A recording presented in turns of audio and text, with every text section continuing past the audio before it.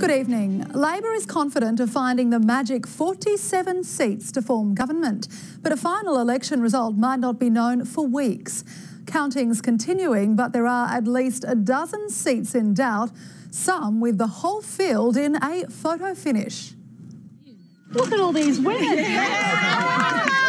It's been no picnic, but winners are grinners, and Anastasia Palaszczuk has reason to smile. Labor's won 43 seats and needs just 4 more. We are still confident about achieving a majority. So did everyone get a good night's sleep? There's no official winner, but there is a biggest loser. Overall, the LNP did worse with Tim Nicholls than it did with Campbell Newman. A number of his MPs either going or gone. Labor's losing seats too, but it's gaining a lot more. The votes have been cast and we just wait for them to be counted and we'll see what happens and what the outcome of the people of Queensland is. Labor's masterstroke was making One Nation the enemy, but it's One Nation preferences that helped Labor and hurt the LNP. It's another seat where your preferences are going to elect a government that despises you. One Nation is likely to win 1 seat, with many voters angry Pauline Hanson wasn't on the ballot paper. It's not over yet. It's not over till the last vote is counted.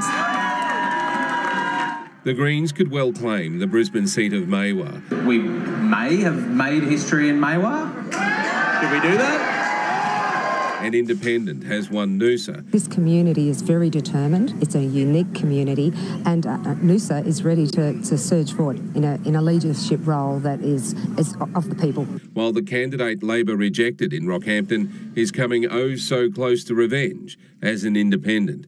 Katter's Australian Party looks set to grow from 2 to 3. Particularly in this election, I think more than ever, this feeling of Queensland being split into 2. There is the southeast and then there's rural Queensland. It's not hard to feel neglected. Queensland's verdict was ultimately divided between bush and city, left and right, past and future.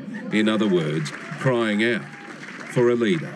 Queenslanders are not red or blue. We are maroon.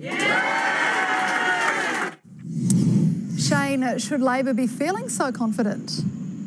Alison, they don't have to wait for every seat to be decided, only the 47 that they need to form government. The LNP is fairly confident of getting 43, but a lot of things have to go their way. It's very fluid yet. The seat of Townsville's in play, I'm told, and even the seat of Cook that Labor was confident of winning might yet go to One Nation. So this has been an extraordinary election among extraordinary elections. It hasn't been people's first or even second choices that have decided it, but their third, fourth and fifth. Alison. Very interesting indeed. Thank you, Shane. Now let's go live to Nine's Chris Ullman in Canberra. Chris, you watched it all unfold last night. What are the federal implications of this Queensland poll? Well, Alison, none if you believe the spin, and surprise, there's now coalition research circulating that shows LNP leader Tim Nicholls wasn't known in the regions and wasn't liked in the cities, and that the party was also carrying the weight of despised former Premier Campbell Newman in its saddlebags. So the Prime Minister says he wasn't the issue. That was a state election fought on state issues by competing state leaders. The LNP in Queensland is on life support, and Malcolm Turnbull's leadership is terminal. But Alison, it's pretty hard for Malcolm Turnbull to argue he won't wear any blame when one of his own MPs publicly links him to the shocking loss of votes to One Nation, as George Christensen did today, proving yet again that the PM's most lethal enemy is his own backbench. All right, Chris, thank you.